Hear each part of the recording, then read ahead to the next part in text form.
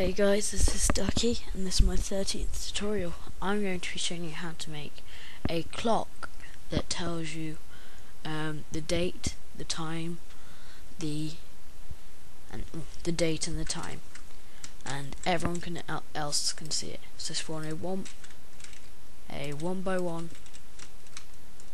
panel for our control panel. Go down to chip time, get OS time and OS date. Now go to selection and time date decoder, and let's wire it up with the 1 so you can see what I'm doing. The time goes to the OS time and the date goes to the date. Now spawn a 2x4 and this is going to be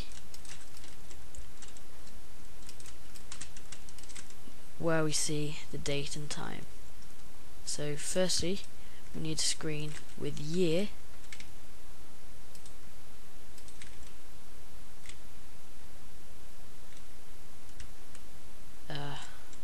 put that there, and day,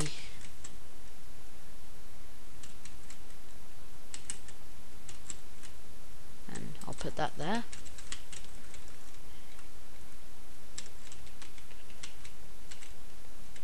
And I'll see if I can fit this in. Hours there.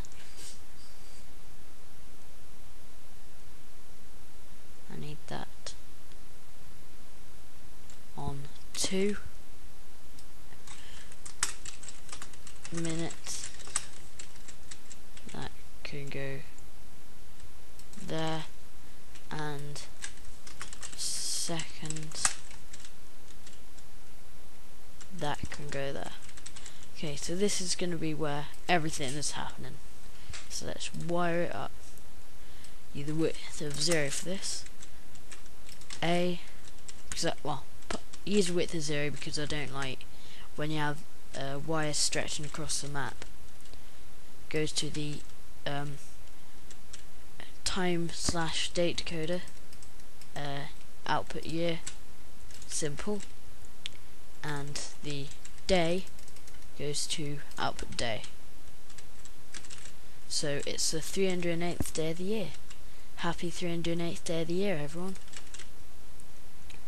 The hours go to output hours, and the minutes go to output minutes.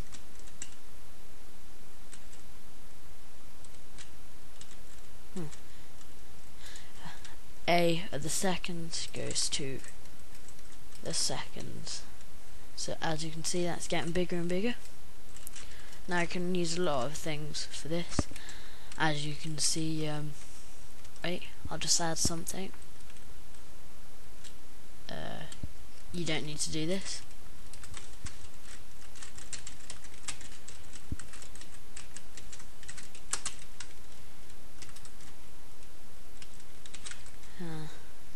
Text size 10.